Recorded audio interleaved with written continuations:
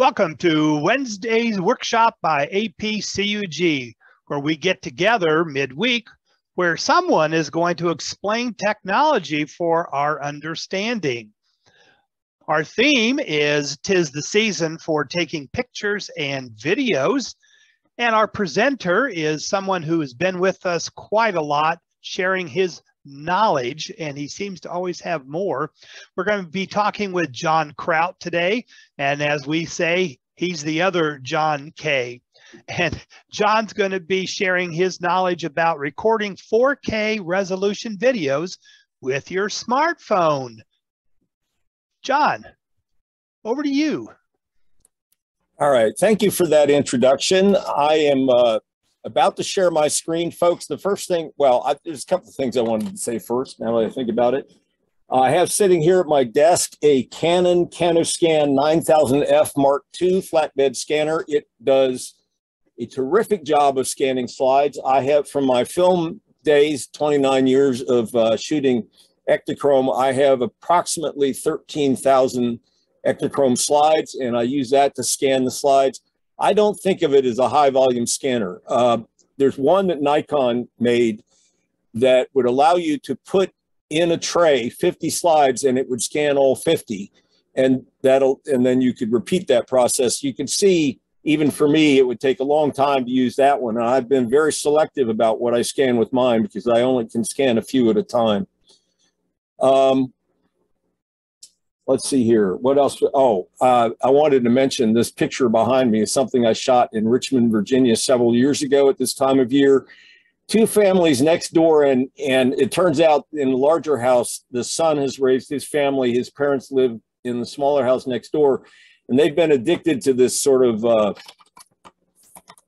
how can I put it gently, hyperactive decorating scheme. It's a 6-second photograph, and the lights you see in the bottom, the long streaks, horizontal streaks, are cars passing by. I have to thank my daughter for that. She was living full-time in Richmond at the time, and she found out about this place and said, "Dad, you've got to come here." And she was right.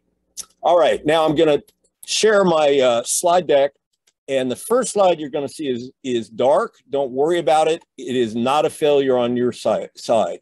Oh, one other thing. I think for me personally, this sets a record because our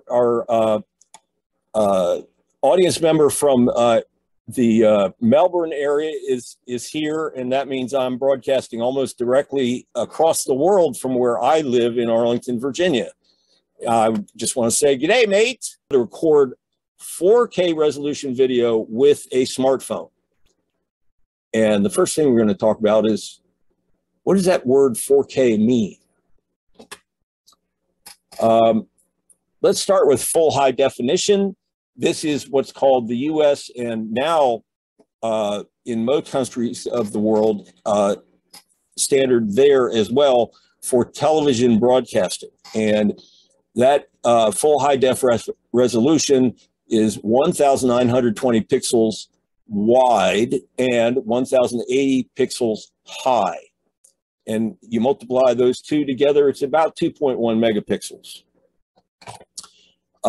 It is the US standard, was adopted about 20 years ago, and has been adopted by many other countries simply because once the US does something and the price of participation, such as the cost of a television, comes down, other countries find it's very easy to get involved in that economy of scale.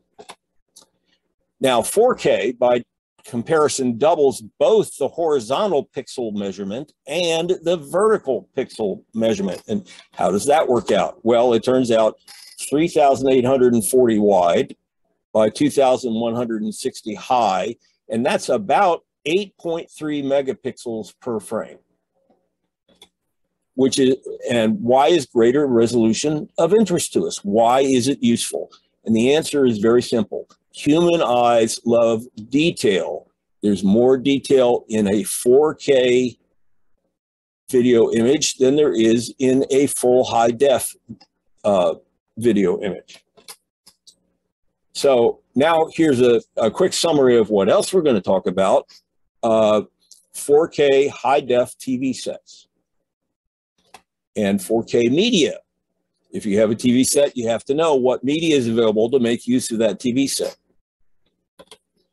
4K video cameras, that's the bad news in this area, by the way. And then 4K recording apps for Android and Apple iOS devices. And it turns out some of the most recent ones, the default camera app can be configured to shoot 4K video. But in the older ones, such as my Galaxy S10, which was designed, I think, about 8 years ago, it also can do that by adding a free app. And the same thing is true for older iOS devices. You can add an app to shoot 4K video. I'm going to show you a free 4K video editor, which comes from down under, as it happens. And we'll learn how to display a 4K video shot by your phone on an LG 4K smart TV. All right. Now, we mentioned full high def. Full high def not only involves the resolution that we mentioned, but also 30 frames per second is the standard frame rate. Many small, inexpensive high-def TVs provide less than full high-def resolution. It's 1280 by 720. And those things typically run, 80 or 100, 120 bucks, something like that. Just in case you didn't know, HD TVs are all computers running the Linux operating system. And they also, because of that, they're very flexible.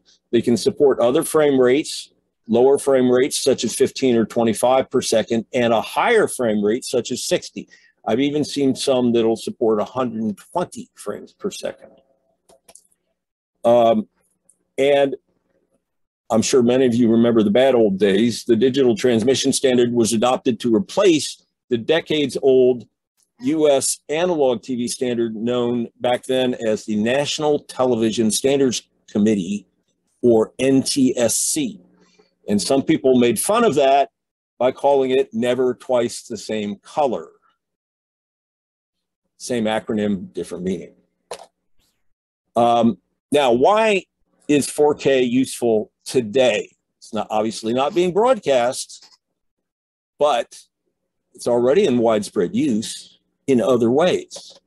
4K TVs and 4K Blu-ray players are inexpensive already. They weren't when I started looking into it, but they are now. Your grandchildren will grow up with 4K video because of streaming and will learn to expect it. You can make 4K videos of your grandchildren and yourself inexpensively already using your smartphone or tablet. We'll find out how to do that. You can edit 4K videos using a free video editor software package. I'm going to give you the link for that. You can show your 4K videos on a 4K TV very easily. Learn how to do that too. Now, 4K started out in movie theaters. The first 4K digital movie I saw in a movie theater was the Star Trek Into Darkness movie in May of 2013. And I was in the front row, and that was a mistake, and I'll tell you why. I relearned a lesson that night. A screen can be too wide. Spread 3,840 pixels across a 20-foot wide screen and sit up close, and you can see every pixel. It was about 198 per horizontal foot on that screen, and that meant per inch it was only about 16.5. Now, 4K resolution TVs have an interesting history in the US.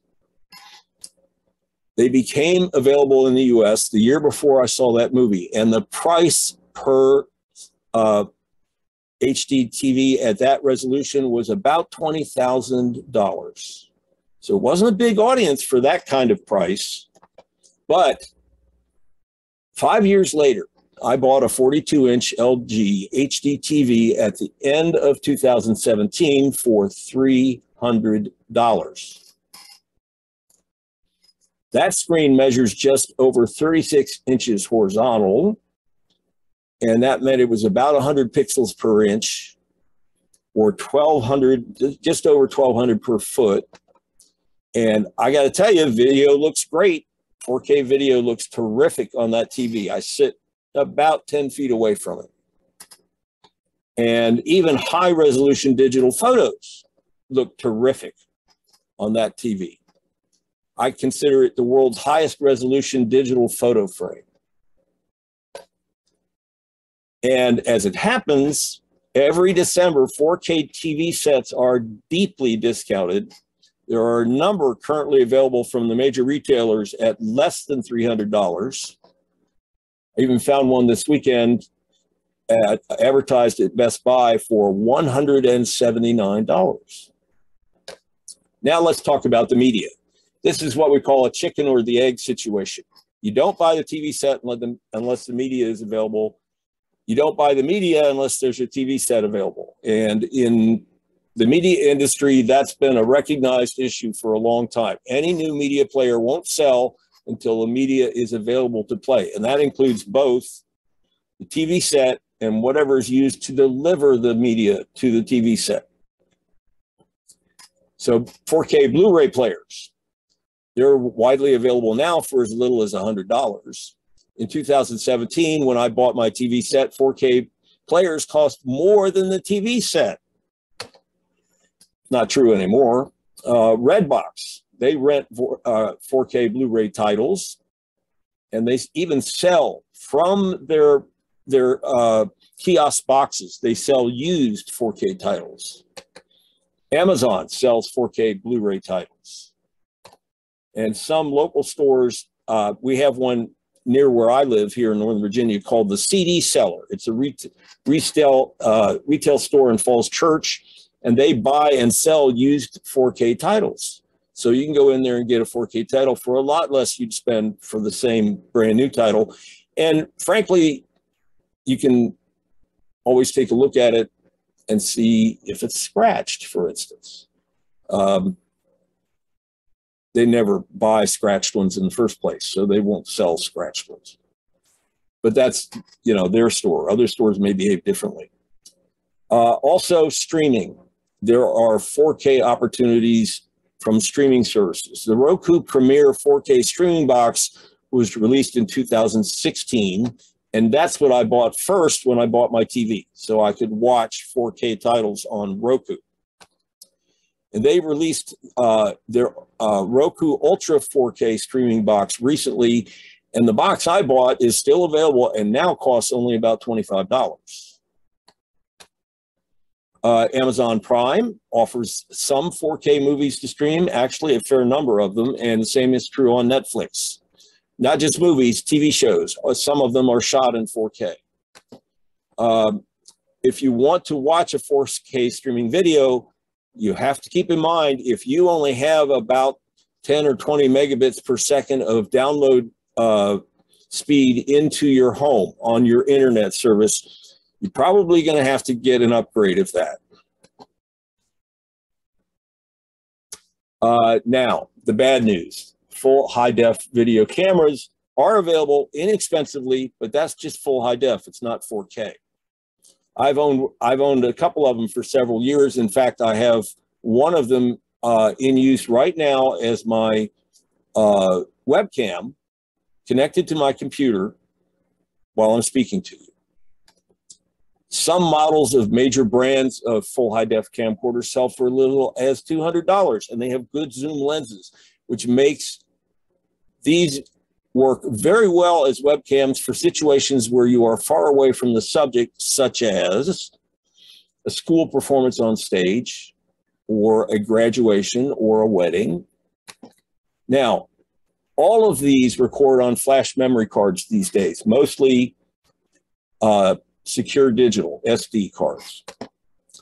Most smartphones and tablet camera apps also record full high-def video.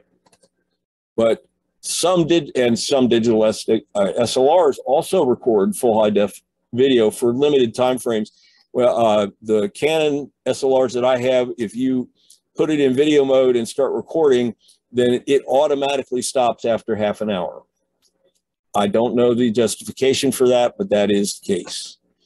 The most widely used file format for digital video is MP4, designed by the Motion Pictures Expert Group.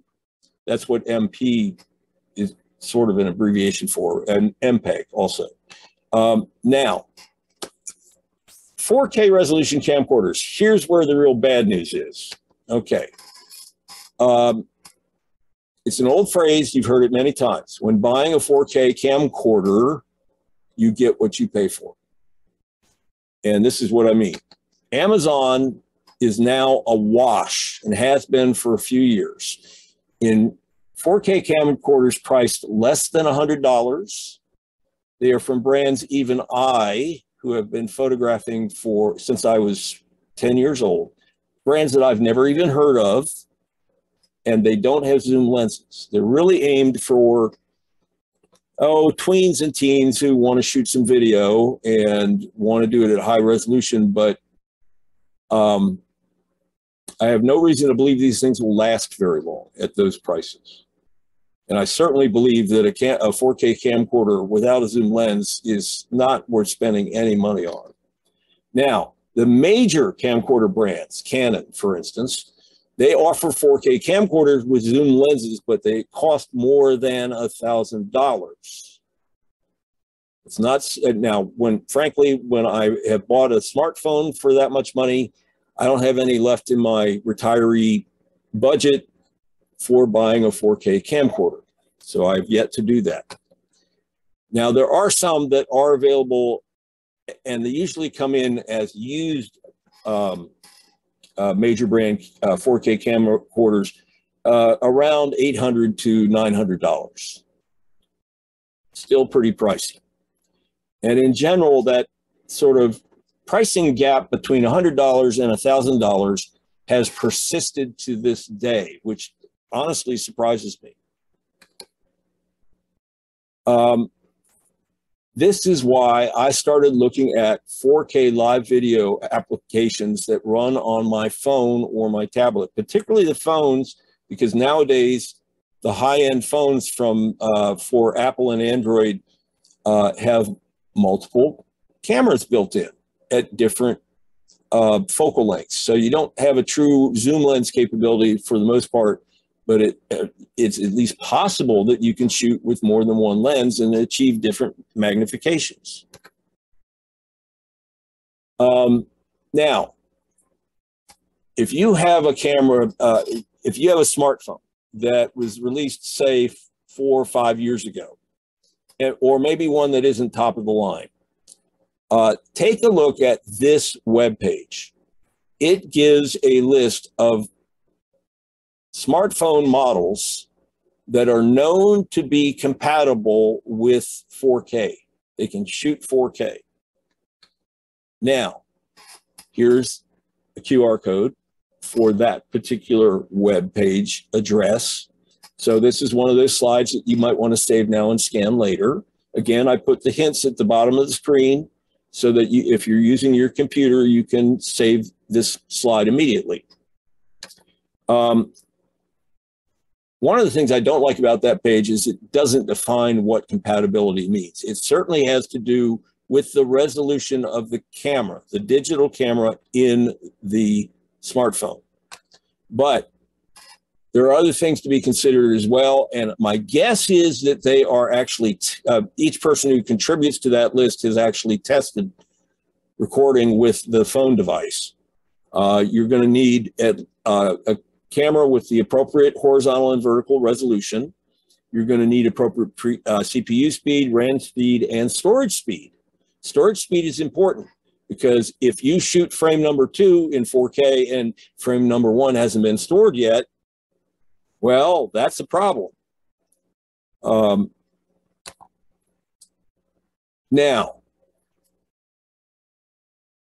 as you might guess, based on what I just said, 4K resolution in a camera sensor in your phone is not the only issue.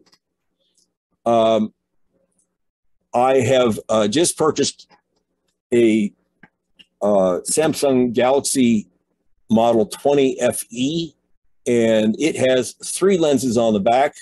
My old Galaxy S10, I think, also had 3. And of course, each has a camera sensor behind the lens, but the camera sensors are usually not all the same resolution. And some, but not all, have 8.3 megapixels and can shoot, at least in theory, 4K video. Now,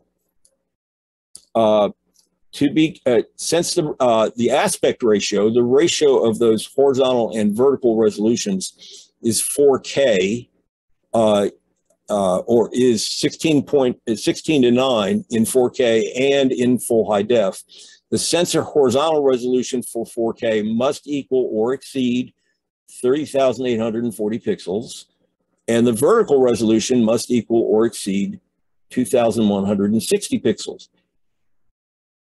Now, frankly, if you go and check that webpage that I showed you, it'll tell you whether or not the thing is going to work with your particular smartphone. So you don't have to worry about figuring out the pixel dimensions of each camera in your particular smartphone.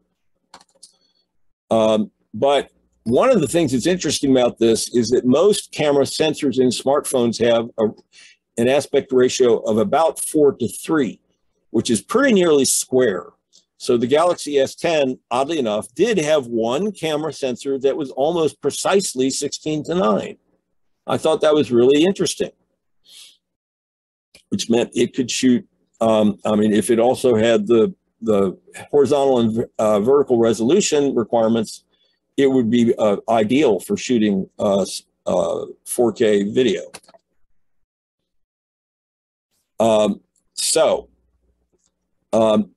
It turns out the iPhone 6S and more recent iPhones have a point-and-shoot 4K recording capability built into their camera apps. You don't even have to add a different app in order to shoot 4K. There may be advantages in terms of using an app that you install as opposed to using the camera app, and we're going to talk about that. Now, in those iPhones, if you want to shoot 4K video with your particular iPhone, you go to the Settings app, and in Settings, you go to Camera, and then you go to Record Video, and then on that screen, you select the 4K resolution and frame rate. So that's how you get it set. So when you switch it to video mode, when you're running the camera app, it will record 4K video. That's how you do it. You set it up that way.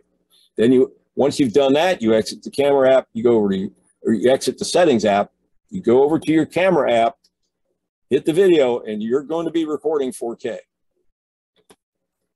The video file type that's produced by that is called MOV. It was originally created for the QuickTime application. It is lossy like MP4. It discards information that the developers think your eye is never going to see. There are people who can argue with that. Now here's a screenshot I took on my iPhone 10 when I had it configured to shoot 4K video. And this was just before I hit the record button. So it gives you an idea of what your screen looks like.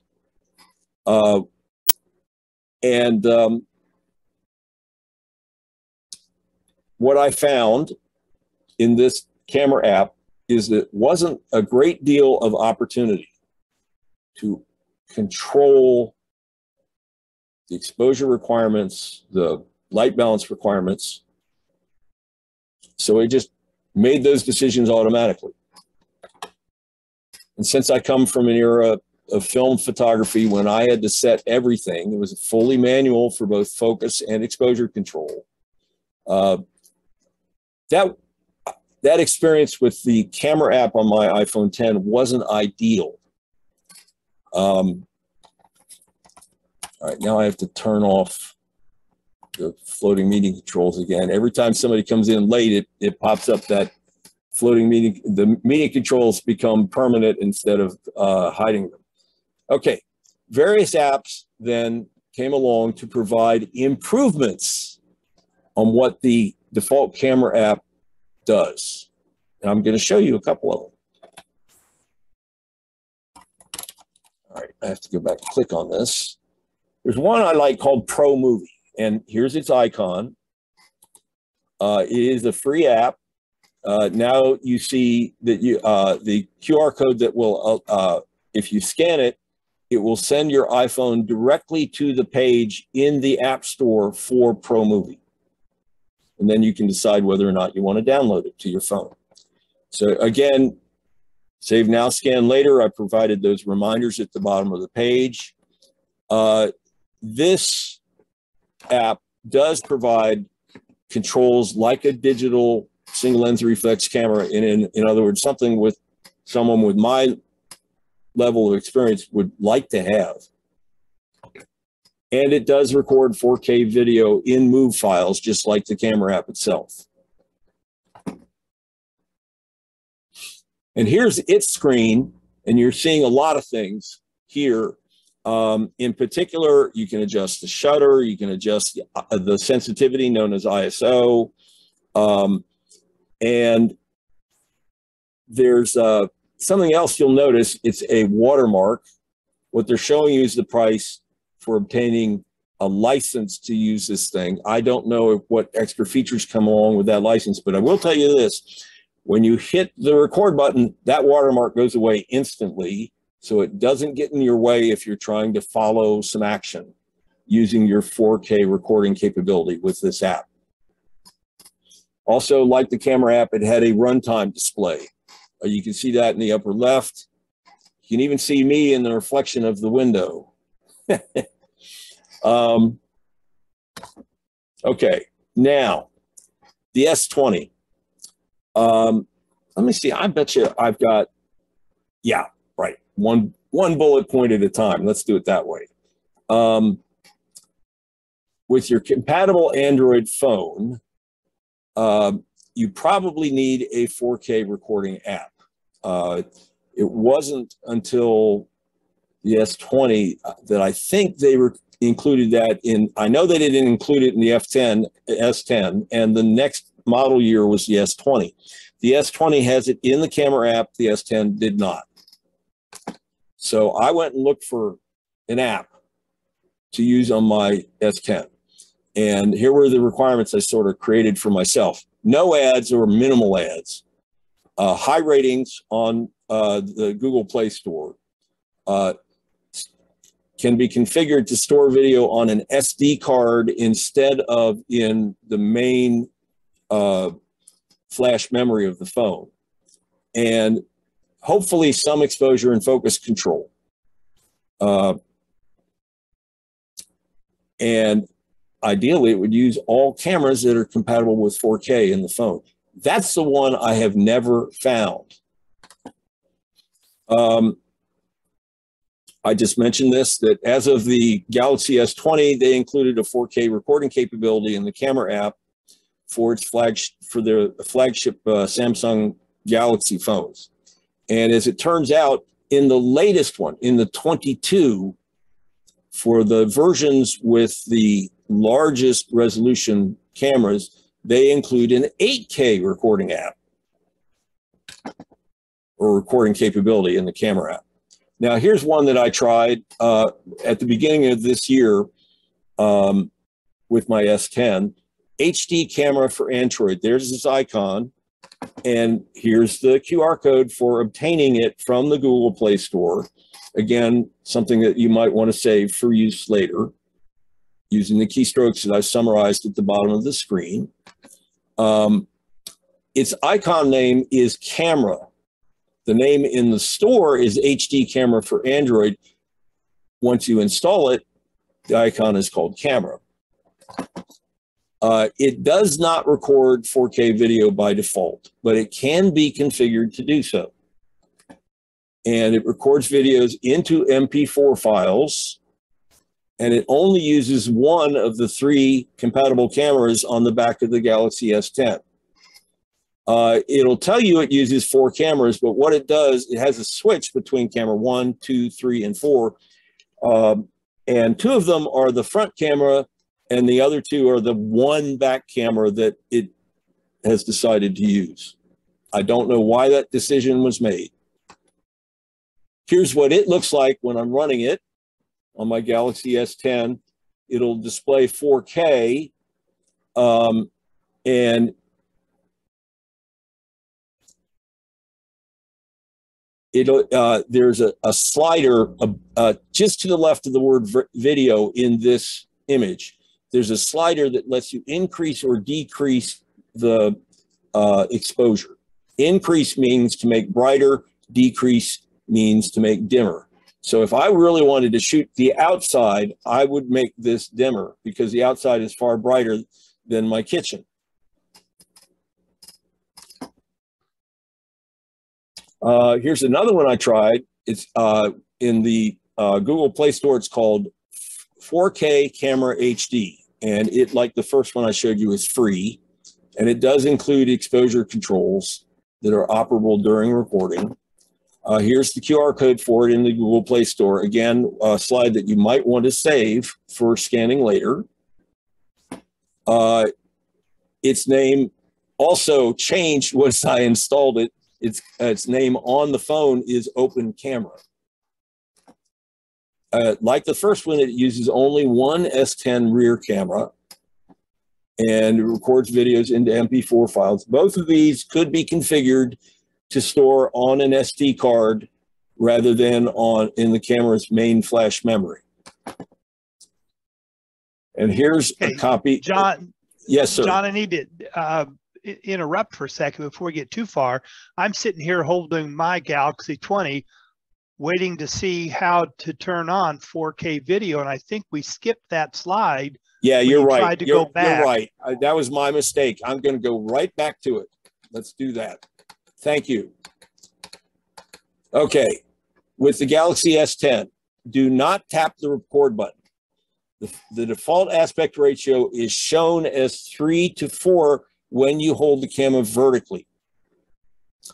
Now, there's a gear icon at the top of the screen. You tap that icon for settings, and it will allow you, you tap the 3:4 icon itself, and that will allow you to choose other aspect ratio settings. Choose 9:16. Okay. Now, why doesn't it say 16:9? It's because you're holding the camera vertically. The default camera app resolution and frame rate will show up as FDH30, and you'll see other choices, including UHD30 and UHD60. You get there by tapping the FDH30 icon at the top of the screen. And then when you tap that, you'll see these other choices. UHD30 shoots at 30 frames per second, and as you might guess, UHD60 shoots at 60 frames per second. You can choose either one. I will warn you, when you're working with this, the first thing I recommend is working at the lower frame rate, because these files get big in a hurry, and UHD60 gets big twice as fast as UHD30. You don't do that unless you know you have the space to make your recording, because these get to be big files. Now, John, does that work for you? I got the 9:16, 16:9. Yeah. But the FHD and 30, I'm don't see that one. You don't see that one. Interesting. Okay. Wait a second. I see it. I got it. Okay. Good. I got to admit, these icons are small. It's sometimes, depending on how poor your eyesight is, it might not be easy to spot. But as it happens, my Galaxy S20 it's new to me. I've only had it about 3 weeks, but it's sitting right here. So if it's really a mystery, I can go actually work through the steps myself. Now, it slipped from video back or video back to photo, and I had to go back to video. Yeah, you have to be in video mode in order to manipulate these things. Thank you. That's an important point. Okay. All right, I'll go back to where I was. Just hit the page down fast.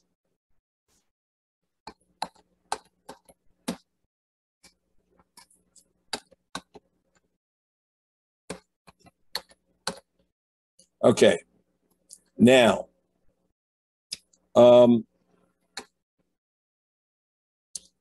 let's talk about the Motion Picture Experts Group, and their version 4 of their video standard is called MP4. As I said, it's lossy. What they do basically is discard corners. They blur corners, sharp corners in an image slightly. Because it's variable, that degree of compression, although all 4K resolution video files will grow quickly, some of them not as rapidly as others because they're applying a higher degree of compression. And what we're going to do in a moment is compare what each of the different apps do in terms of the number of megabytes of file size per second. It's very interesting because it is distinctly different from one to the next. But the apps don't give you the ability to control the degree of compression, to set it for the right combination of detail and file size for your needs. They don't do that. So the only way you can control it is by getting a different app. I also recommend for Android, if you do have the option to install a micro SD card, do that. The cards that are 120 gigabytes of size are now fairly inexpensive. And I'm not saying you're going to fill that with video. Half of mine is filled with music, but nonetheless, you get one that you can afford, and it will give you much greater storage capability than the flash memory that's built into your phone. Unfortunately, the most recent 2 Samsung Galaxy flagship phones, the S21 and the S22, have eliminated the micro SD card slot, which is why I bought a Galaxy S20. Now, also, I just alluded to this. The file size per second varies because the MP4 standard allows differing degrees of video file compression, and each app chose a setting. And we're going to look at what those consequences are. Okay, here's the table that does the file size comparison. The 4K camera HD, which is known as open camera on the phone, records at 6 megabytes per second of 4K video. And it records in an MP4 file.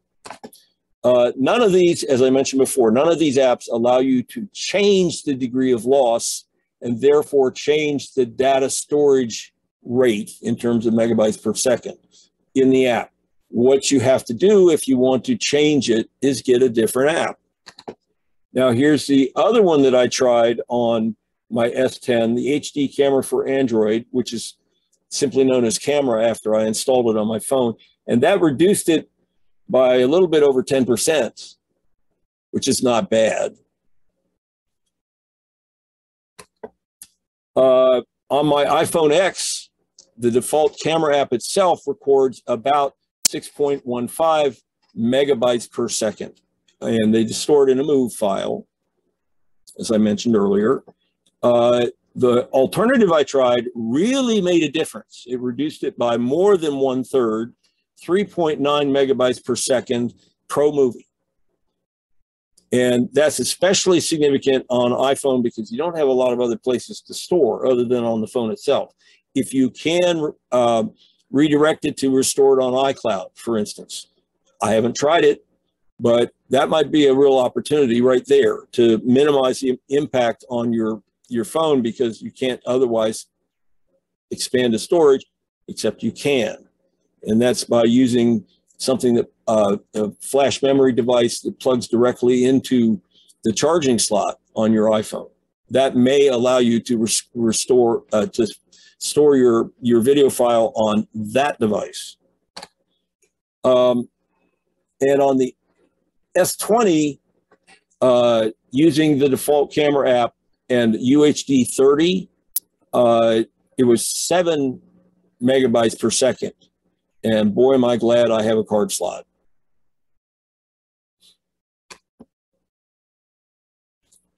All right, I just gave away this slide. One of the things you can do is buy a small flash device that plugs into your charging slot on your phone. And those are available actually at not outrageously bad prices on Amazon. And another thing that might be an issue, not just how much storage you're going to use up, is how much battery power you're going to lose up. Here's one of those devices on Amazon that's designed for a charging socket connection. This is one by SanDisk, and it has a lightning plug on one end, and although it's covered, it has a USB-C socket or plug on the other end. So this can plug in both to my iPhone 10, and it can also plug into my Galaxy S20 or S10, both of which use USB-C socket. Now, if you're worried about consumption of battery power, you can buy an on-the-go cable, also known as OTG, for your phone, and in particular one that's called three-way, because that allows you not only to connect a device like the SanDisk device here to one of the 3 plugs on the cable, but there is also a plug that connects it to your phone so that the USB storage device is connected to your phone, and a third thing, a socket that allows you to connect power to your phone, such as a power bank battery, if you're shooting on what you might call a travel situation, or plug it in directly to a wall charger block. And this is an example of a three-way on-the-go cable for Apple devices. It has a USB-A socket for connecting an inexpensive flash drive device. It has a lightning socket for connecting power to the iPhone. And you see the cable that connects that device with a lightning plug into an iPhone. So that's known as an OTG cable with three-way capability. It's not very expensive. Trying to remember, 25 bucks maybe? And then you can set the 4K, with any luck, you can set the 4K video recording app on the iPhone to connect onto that attached flash drive. These cables, these three-way cables, also exist for Android devices. All right, now let's talk about editing. You shot the video, you put it on your computer. How do you edit it? But more importantly, why? Why bother?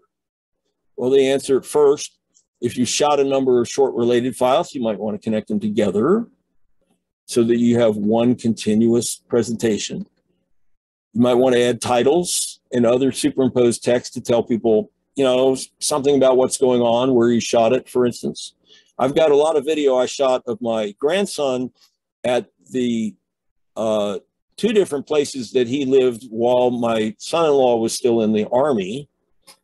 And I think it'd be a good idea for him to include information about where the video was shot so he can recognize it. A third reason for editing video, which is vitally important to those of us who do this on a regular basis, to remove your mistakes, such as jiggling the phone or the tablet that you were using to shoot it. And a tip, buy an inexpensive tripod with a camera holder attached to minimize jiggle.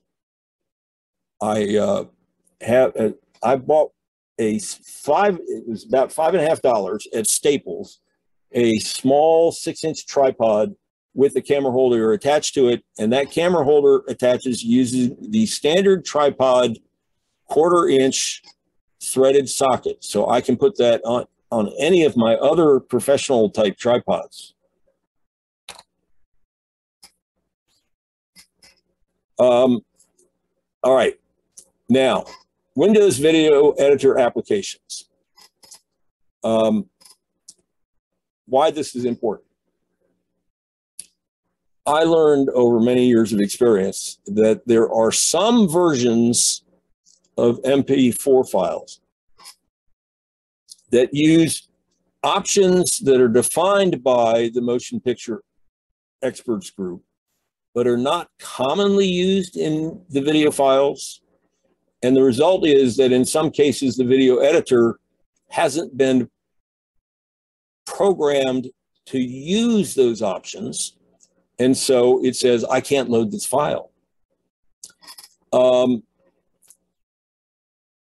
So it's important to make sure that the video that you've recorded using your phone can be loaded and used in the editor. I didn't hit any glitches when I made these tests that I'm about to describe. But I did test 4K MP4 files from my Galaxy S10 and MOV files from my iPhone 10. And I tried two different video editors, Vegas Movie Studio 16, which is, I think, been subject to a name change, and VideoPad, the one from Down Under, version 10.36, which you can download for free. And here's what I tested. First of all, does the file load into the video editor? Does the editor application preview the file, show you frames as you move back and forth in the timeline in the video editor? Does the editor application allow you to cut and paste pieces? And that's what you do when you clean up your mistakes. I tested this on a Windows computer, which I no longer use because it died. It was running Windows 10 and it had 8 gigabytes of RAM. Now, all recording apps that I tested produced files that were completely compatible with both Vegas Movie Studio 16 and the VideoPad editor. But I do want to suggest something. Adjust your window page file size so that it equals or exceeds your RAM size. When you're attempting to do editing, do that before you start up your editor for the first time. Also, when you are editing, shut down all other apps on your computer. You're going to need as much RAM as you can possibly allocate to that editor application, because editing 4K video is a big deal. Typically, the video itself is going to be much bigger than 8 gigabytes. Okay, so I had to do some tests when I got my S20 3 weeks ago, and by then the software had changed on my newer computer. I bought a new desktop computer with 16 gigabytes of memory, a new Windows desktop. I bought the that I bought about mid-year, and then later I bought the S20 right at the end of November. I tested with my VideoPad, this time version 10.63, and Magix, which took over publication of the video editors that were originally sold by Sony under the Vegas name. They have released a version called Magic Movie Studio 2023. So I tested with that. And for the 4K MP4 video file produced by the Galaxy S20, all tests were successful. I could load it, I could see it in the preview window, and I could do cut and paste successfully. So it worked just fine.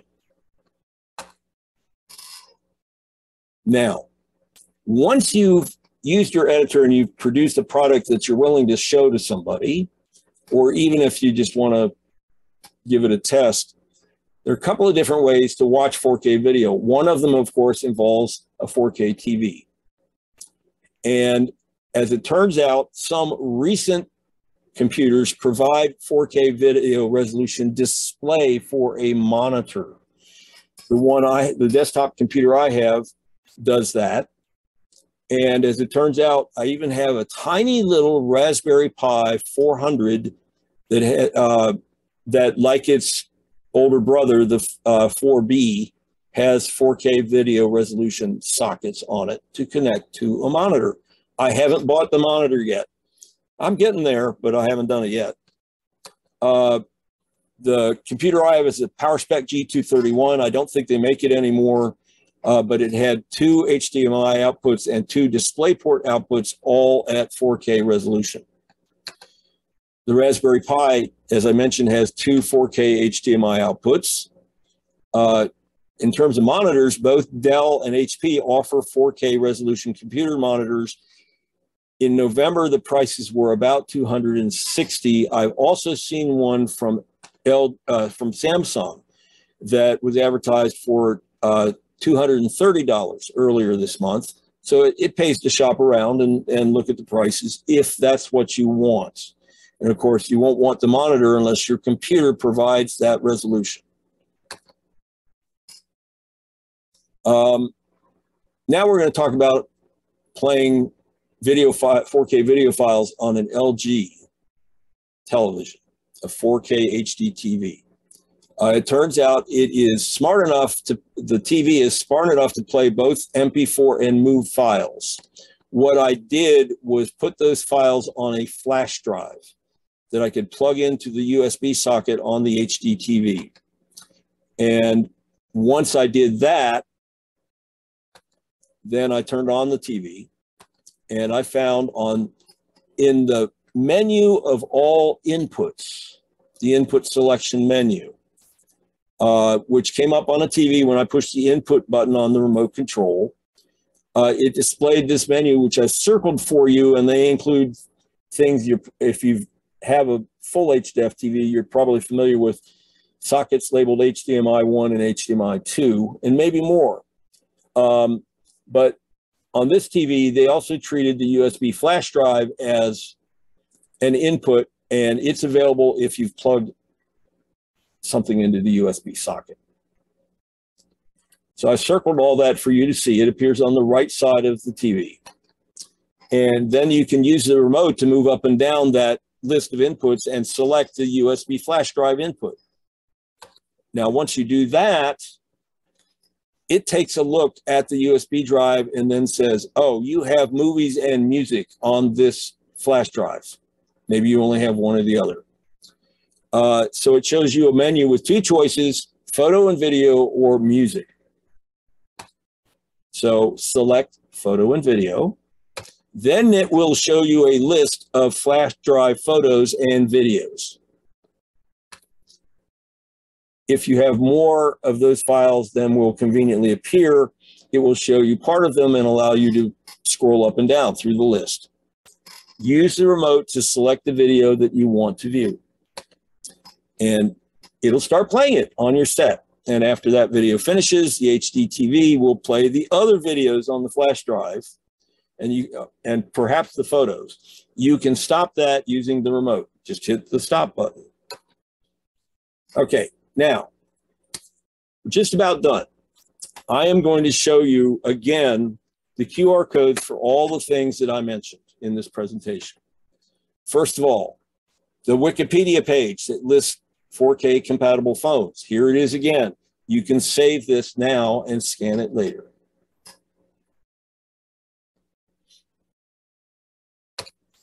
ProMovie for iPhone. One of the 4K recording apps that you can use on perhaps on older phones, but it does even on phones that already allow the camera app itself to shoot 4K video. This offers some improvements.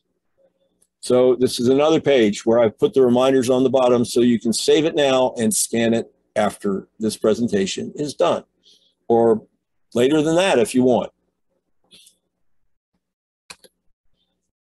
The first one I mentioned for my Galaxy S10, the HD camera for Android. Here's the QR code again so that you can get it from the Play Store. And I provided the reminders again at the bottom so you can scan it now. And then I keep stumbling over that. You can save this slide now and then display it on your screen and scan later.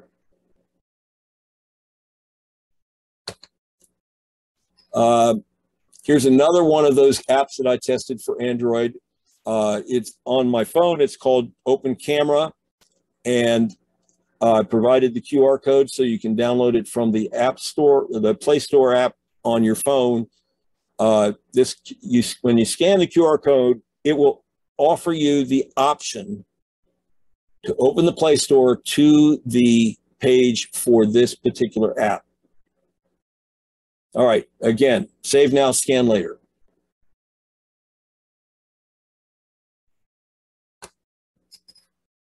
I want to mention the next thing I'm going to be doing. The next original presentation I'm doing will be on Saturday, January 21st. It'll start at 1 p.m. Eastern time. I'm going to deliver a presentation on a brand new topic for my home club, the Potomac Area Technology and Computer Society. It's called Bluetooth and Pairing, and it's going to be a very non-technical look at why pairing is so important and how to do it. It's basically 3 steps. I'll show you the screen captures that allow you to do this both on a Samsung phone and an Android and on an iPhone. When I do this sort of thing, I give you analogies to everyday experiences that we've all had so we can understand each of the 3 steps that are required to make use with your smartphone of something like a car stereo or earbuds or portable speakers. If Bluetooth has been an enigma to you, if you don't really understand why it's useful or you don't understand how to use it, then this presentation will enlighten you. If you are a member of an APCUG affiliated user group, then you are invited to attend, and you can do that by Zoom, just like so many of you are doing today. So how do you do that? Well, you need to send an email to this address, ffxmtg@padaces.org. And in that meeting, you include your full name, your city and state, and your user group name. You put all that in the email. I suggest this subject line: request Zoom details for the January 21 meeting. Or you can save this screen, scan the QR code later when you learn how to do it. And this particular QR code will write the email for you. You scan this using your phone, it will open your email app, and it will fill in the addressee, it'll fill in the subject line, it'll fill in most of the body of the email and give you spaces to include your full name, your user group name, and city and state. So save it now, scan it later. And that's it, we're done. I'm going to kill the screen share, and I will be happy to entertain questions. There we go. Okay, information from DieBinder, the paid program company that she uses, iMemories.com, for videos, film, and photos, scanning to digital. They're offering an e-gift card. So if this is something you are interested in, you might want to ask your relatives when they say, "What would you like for Christmas, Mom or Dad?" And you go, "I'm going to have everything. I don't want any other tchotchkes." You might say, "Hey, I'd like an e-card at iMemories," and give it a try without having to pay for it. A comment from Kurt: the reason many devices record in device storage instead of the SD card is the speed of recording and storing the file. Right. And here's a Linux comment that perhaps the Linux team could flesh out at the December 28 meeting. Linux screen captures vary. It depends on the Linux distribution, the desktop, and versions. There may or may not be a key combination that will directly save images versus putting on the clipboard.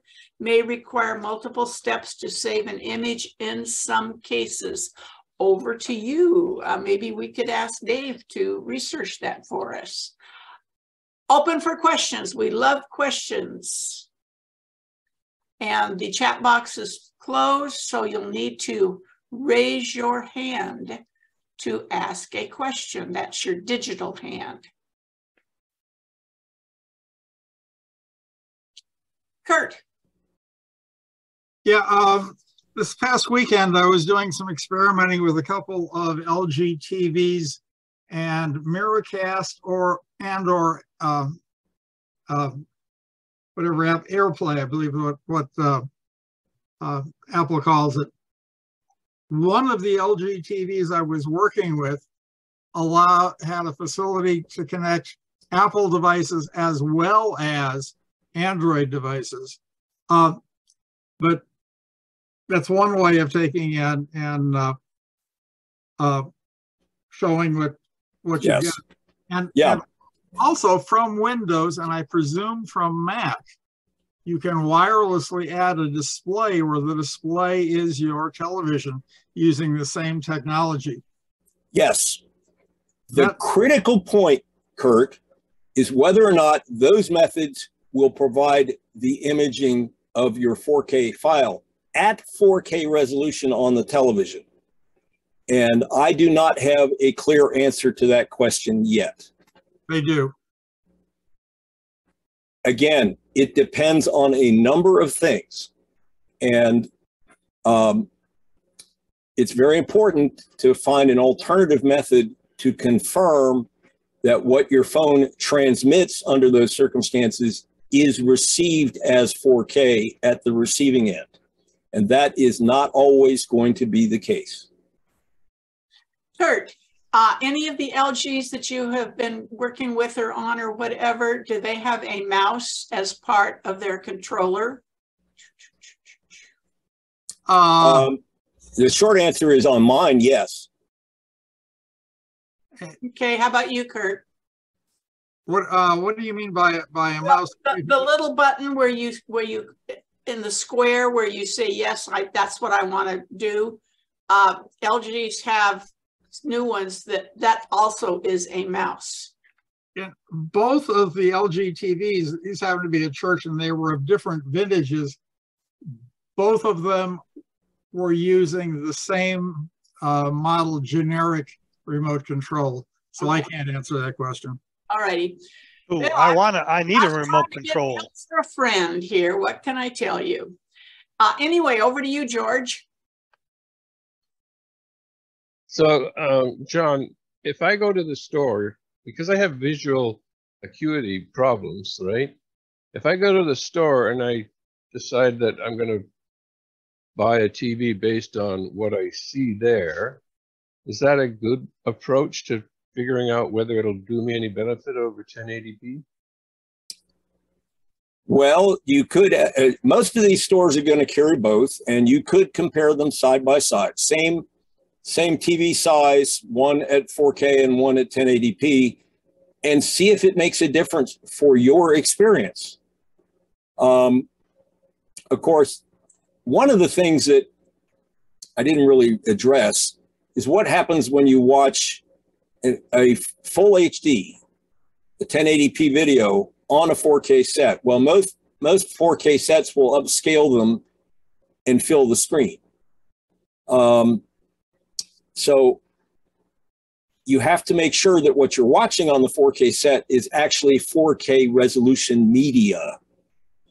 Now, from a customer's viewpoint, it might be simple to take 4K resolution media in on a flash drive. My experience when I was shopping for a set that would display a video on a flash drive on a set, because I was looking for that capability for a small set that I was going to, this was back in 2011. I was going to use that small set basically as a digital picture frame. My experience was this. I went to Target, and their store policy was, we don't let the customer touch that USB drive on any of our display TVs. Yeah, permanent memory. Well, it's not only that. Somebody in their tech department at headquarters decided these are Linux. We don't have any sort of virus protection on these Linux boxes, so we're not going to let anybody put anything in them. I went to Radio Shack. Now, they didn't have a great variety of high-def TVs display, on the display floor, But they said, oh, that sounds cool. Let's try it. And they tried it on 3 different TVs, and they couldn't get any of them to display the photos. Then I went to Best Buy, and the guy said, oh, cool, let's try it. And the first thing we tried it on, it worked fine, and that's the one I brought home. This was pre-smart TV, so it was a very dumb TV, but it did have the capability to display things on a flash drive. What I'm telling you is I expect most of the experiences at retail will be like the one I ran into at Target. So when you're doing the direct comparison for your purpose, you need to make sure that the store can provide 4K something on the 4K TV and can also show the same something on an HD TV, whether that's a Netflix stream or that's a output from a Blu-ray player. It doesn't matter, but you have to have a good side-by-side comparison to decide if 4K is going to do you any good. And that means displaying the same stuff on both. Okay, thanks. That's great. What blows my mind is the fact that you went to the Radio Shack. I thought they were all closed. Well, this is 2011. Oh, okay. Never mind. They're closed. And I might add, there are stores that stayed open. How they did so, I don't know, but I know of at least one in Virginia that is still operating. I've driven by it several times, and I know of some in other states that I found on the web. That doesn't mean a whole lot. We have one here that's still open. Really? That's Oklahoma City. That's where Bill is. Yeah. Yes. Okay, Bill Ginsberg, you're on. Hold your space bar down, unmute yourself.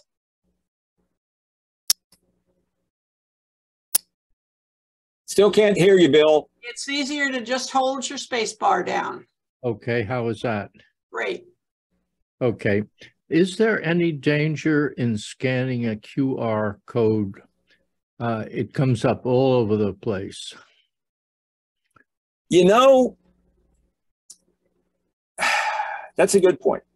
Yes. I have only heard from one person who said, I heard that if I scan a QR code on a parking meter, that it might direct me to somebody who is a pirate and taking my money without allowing me to pay for parking.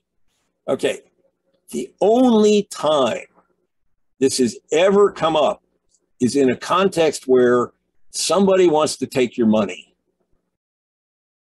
I have heard of nothing else. So that's my answer to that question. If it doesn't involve somebody who wants to take your money, the chances of causing grief on your portable device is minuscule. I won't say it's zero because look, we all know bad apples can be creative and maybe somebody will figure out some other way. But when you scan, the first thing that happens on your smartphone is that the camera app will say, do you want to go here? And if it looks bananas, just ignore it. Hit the back button. And that ends the risk. It's not going to actually do what the QR code wants it to do unless you say yes up front. But you really, that's a little spooky. You don't, it's hard to recognize just what the QR code is doing. I will include an FBI article about beware of scanning QR codes to the follow-up material. I'd like to see it too, Judy. Can I add something, please? Sure. I think the most important thing is know your vendor, who you're dealing with. It's like if you're at a restaurant and the menu is presented to you as a QR code, I would say that would be safe. I would ask the waiter, but I think you'll be okay there. I mean, you just don't randomly go scanning QR codes just on a whim. It's just like the one that John has provided us today. I used the one to register for the workshop, and it worked perfectly. But I know John, so I felt perfectly comfortable with scanning the QR code. Yeah. It's just a matter of using your intuition. If you think it's safe, use it. If not, don't do it. This is one of the reasons. This is one of the reasons why the example of the parking meter is so troubling, because you as an individual, when you approach a parking meter, maybe it's provided by the city, maybe it's provided in a private parking garage. You don't know who is supposed to be collecting your money. And therefore, looking at the web page that's mentioned in your camera app, when you look at it, you have no idea if that's the right place to go or some pirate. And how do you find that out? Well, you have to talk to the government in the local jurisdiction for a public parking meter, because they may be directing it to a commercial vendor, or you have to look at whatever information is available in the private parking garage. And most of these entities that I just mentioned, they've never thought this through. So they don't provide the information in big, bold letters.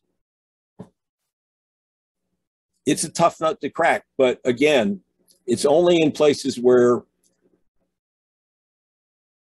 somebody expects to take your money immediately, because that's where the risk is greatest.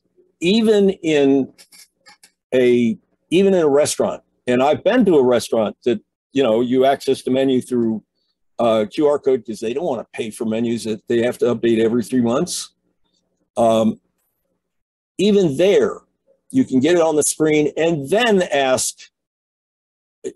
You don't have to ask the waiter first. You can ask them after it's on the screen. Is this the real deal? Is this what I should be looking at? Because the waiters know. They do it all the time. I just want to say, I honestly think outside of parking meters, the real reason that parking meters are hacked as much as they are is simply that it's easy to put a sticker on it that covers the official QR code, and people expect to pay their money immediately. It's a very quick transaction. That doesn't exist in any other context that I can think of. If I am nervous about something, my plan is to use non-sequential $20 bills, which I only handle with rubber gloves. Hey, Bill, in my opinion, it's the same thing as don't click on links that you don't know where it's going to go in your email that somebody sends you. Don't click on something strange in your Facebook account. QR codes are the new kids on the block that everybody is starting to use. They're extremely hackable, and it's buyer beware. I will comment that somebody gave me a URL. You have to trust them that their packages that have the QR codes are done by Walmart or Sam's Club or whoever, and those are good to go. Somebody else, you haven't got a clue. Thomas, you're on. In Europe, taxes were significantly higher on movie cameras than on still cameras. And the definition of a movie camera was a camera that could make a movie of more than about 29.95 seconds. So most digital single lens reflex cameras could not make a continuous video recording that would hit 30 minutes. That's probably the same for smartphones.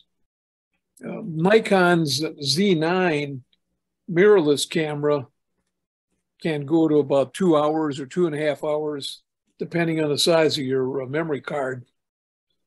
There's a heating problem, on any kind of recording device if you go too far.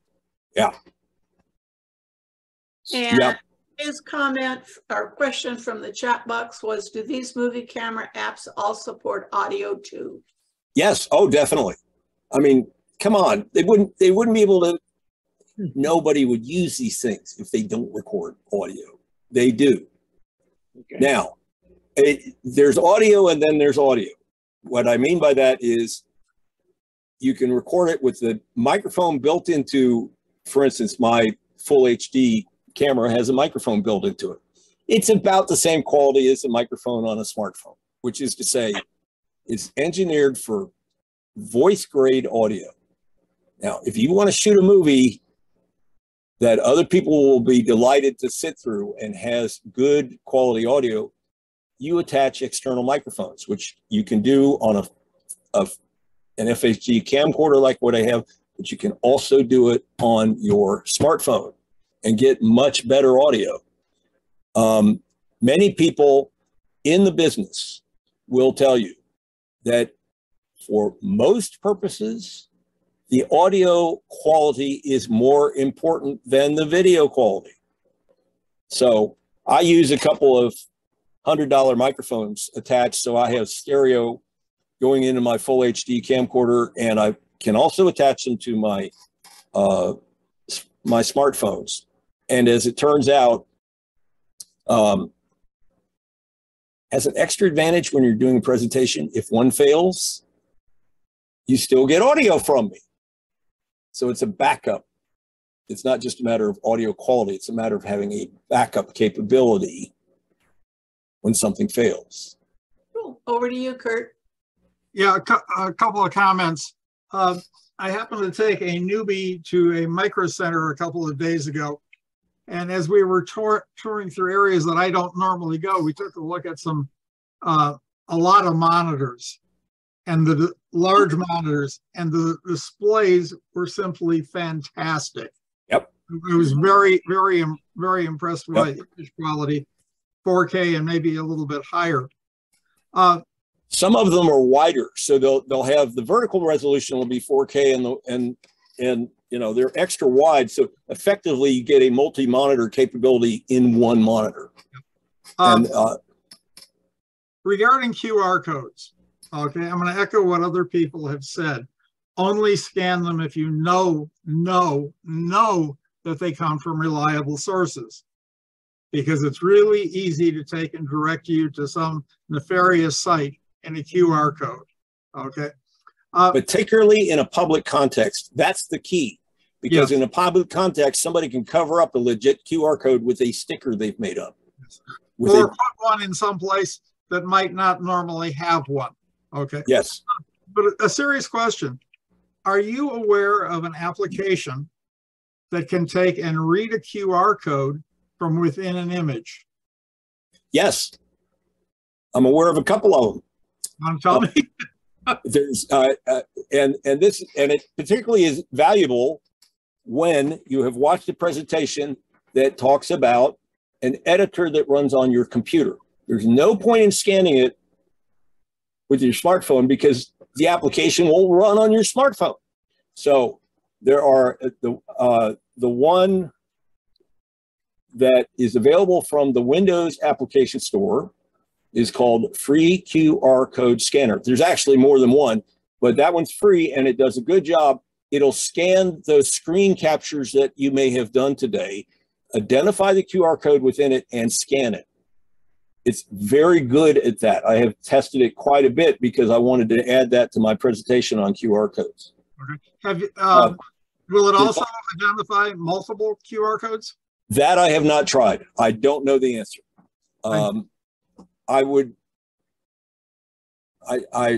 think that's an interesting test that ought to be done, and I'll give that a try. Thank you for suggesting that.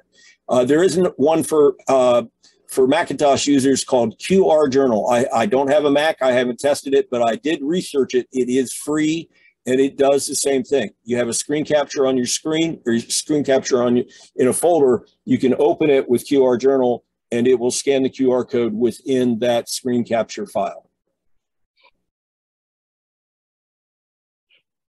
John Krout, could you put both of those in the chat box for me?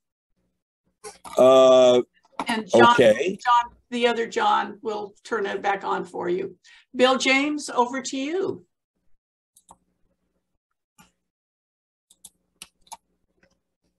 Unmute yourself, please.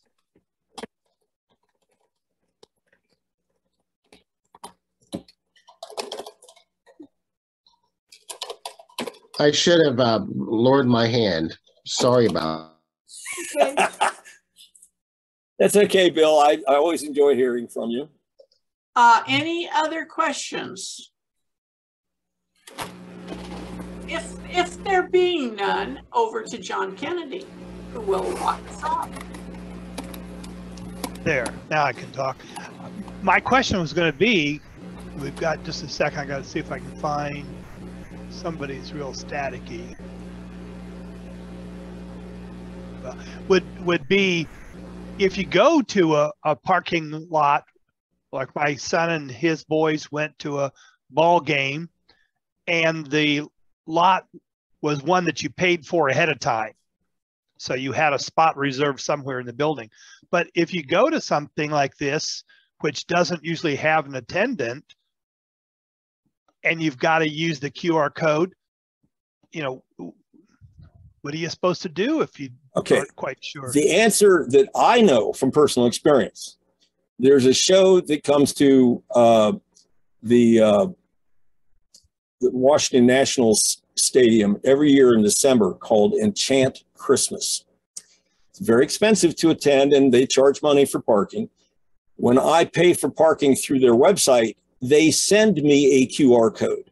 When I get up to the turnstile that lets my car into the lot, I hold the QR code on my phone up to the turnstile, and it scans the QR code I have.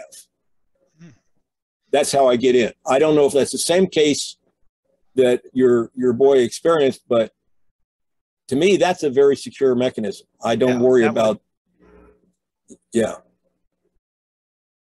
on the other hand, I did at the University of Virginia this year. I went and no, that was, I take it back. That was a couple of years ago. I had to pay for parking in a university lot. There was no attendant, and they said, use thus and such an app, and if you don't have it, here's the QR code for downloading the app. Well, in fact, that QR code did download the app, and I was able to pay for parking. That doesn't mean somebody wouldn't cover up that QR code with the pirate sticker. But in my case, you know, my phone told me it was going to show me that app in the Google Play Store. So I was reasonably confident that I had a good QR code to work with there. And John, I would venture to say that, you know, if you did get scammed by one of those sites, and I don't believe you would be liable for any charges, you know, that occurred from that. This is an important point. Okay. This is why we use credit cards, or at least one of the reasons.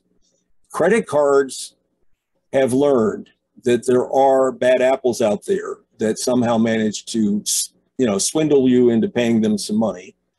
And they have pretty strong protection for you as their customer. You tell them about it, and they will remove the charges from your bill. Now, having said that, I ran into one where I was in Southern Virginia, very rural area, and my credit card company called me and said there were some questionable charges. And I said, I'll call you back. I went and looked at my computer, reviewed the charges, found they went back 4 years. Wow. And at the time, the agent I was working with, the agent from the credit card company, said their standard policy was to refund the last 6 months, which they did within 4 days. I got a check to this year saying, you were misinformed. Here's the money for all of the 4 years. It was over $2,900. Wow. And I got to admit, those folks, it took them some time, but they did the quality check on their service and realized they owed me a lot of money, and they made me good. Okay. So you have, your credit card company can help you a lot in these circumstances. Just keep them you know, to make it easier on them. If you think you've been scammed, at a minimum, record the date and time. so that it can be found on your credit card statement and corrected. And report it. I mean, if you feel that right. it's call that them something's immediately. happened, call them and tell. Exactly. Call them immediately. Don't wait. On that positive note, oh, Bill? Comment. Some years ago, I got a telephone slam on a MasterCard. And they said, okay, we'll send you a letter, sign it, and it'll be in. I signed the letter and mailed it the same day. Next month, the charge appeared again. I called them up. They said, we'll send you a fax. I sent the fax back on the same day. Same thing happened. This went on for 5 or 6 months, and that was on MasterCard. And this was many years ago. Then I had something that happened on my American Express card. One letter, one phone call, that was it. I think American Express has better customer service. Which card were you talking about, by the way? This was a USAA Visa. Now, mind you, it's not Visa that you talk to. It's the people who issue you the card. And in my case, that was USAA. I have American Express. They have been very good at dealing with me over the phone. I've never had to write only had one issue there of a charge that wasn't valid, and they issued me a new card immediately. I think American Express is great. I think USAA is to be commended, although, you know, I could have used $2,900 the day that we identified the transactions, but they did get me the money. And the third one I use is Citibank. I've been with them for more than 20 years, and they have been great also whenever I've hit a snag like this. Let's see here. There's one other thing I wanted to mention. I did a presentation on Sunday for a group called the Southeast Michigan Computer Organization, and one of them mentioned a URL which could be used that would make your life easier for part of what I was talking about. And I agreed with him. I tried it on the spot and it worked. I decided to add it to that presentation for future use. And I went, and after I put it into my presentation, I went and clicked on the URL just to make sure that I had, you know, added it properly so that it would work for anybody who got the PDF of the slide deck. And it opened up the website. And I must have clicked on one of the ads on that website by mistake. I got the most startling webpage display I've ever seen. Your computer has been locked. Do not attempt to open anything. Call this phone number so our tech team can help you resolve this issue. Folks, it was a scam. Of course. And it was one of those, it was the most unnerving, you know, attempt to steal my money that I have ever seen. Now, what did I do? The first thing I did was try to close that tab in my browser, and it closed nice and clean. There wasn't anything locked. Don't trust every adverse notice that comes your way. Thanks everybody for joining us for this year. We have one more workshop in 2 weeks. Because of the holiday, Linux will be back on the 4th Wednesday instead of the 3rd. We really want to thank you for supporting us this past year, and we look forward to providing you more workshops in the coming year. We need more ideas and we need more presenters. So thank you so much. Have a great holiday season with all the different holidays you may be celebrating. And we look forward to seeing you in the new year. I want to mention, for those of you who have not seen one of my presentations before, this presentation does include QR codes. There's a very good reason for that. The QR codes provide a quick way to access a web page.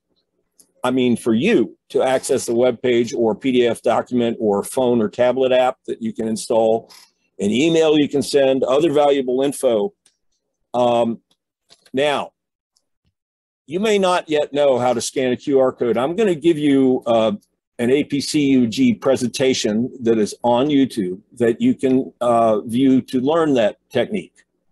And one of the values of a QR code is that when you scan instead of typing, then you don't incur typos. And we all know that it's very frustrating to type in a long URL and find that we've not correctly keyed it. And so we have to figure out where the mistake is. QR codes eliminate that as long as the person, i.e. me, who's creating them, does it right. And it turns out if you have a recent Android operating system or a recent iOS operating system in your phone, then you can scan with the camera app in your phone. That's a very handy way to do it. Don't even need to tap the shutter button. All right, having said all that, I realize a lot of you don't know how to scan, and I'm going to show you something that'll make it possible for you to take advantage of the QR codes I show you today anyway. A couple months ago, I came across this idea called Save Now, Scan Later. And what it means is that you can use a keystroke combination on your computer to save any slide you want in a presentation. And that might be a slide containing a QR code. When you use the keystroke combo, it gets the image stored as a screen capture file on your computer. It happens a lot faster than you can unlock your phone to scan the QR code immediately. And it's stored in a known place so that you can find it whenever you need it. And after that presentation, then at your leisure, you can display the screen image file and scan the QR code. Now we can extend that idea a little bit further. You can save now and then learn to scan later. And the idea is that even if you don't know what a QR code is, well, you'll learn that today, but you'll be able to save it today, learn to scan it later, and then display what you saved and scanned it. So here's the YouTube video about learning how to scan a QR code. This presentation I did quite a while back for APCUG. And on top of it, here are the keystrokes you need to save a slide from this presentation on your computer. So in Windows, it's the Windows key plus the print screen key. You hold down the Windows key, and while that's held down, tap print screen. And where does it store? It stores in a subfolder of your pictures folder called screenshots. Nice descriptive name. In the Mac, you hold down two keys, the Command key and the Shift key, and then you tap the number 5 key. Where does it save? It saves in the desktop folder, which is very easy to find. And for Linux, it's just the print screen key itself. And then in your home account, whatever your account name is under home, that's where the file is stored. All right, and I'll show you this YouTube video URL again. You can save it immediately with the keystrokes I just showed you. And by the way, those keystrokes are shown again here as a reminder at the bottom of the screen. So if you need that, save it now, go ahead and read it later, visit the YouTube video. And by the way, it's the part that actually teaches you how to use your phone to scan a QR code is just a hair over 18 minutes long. It's time well spent.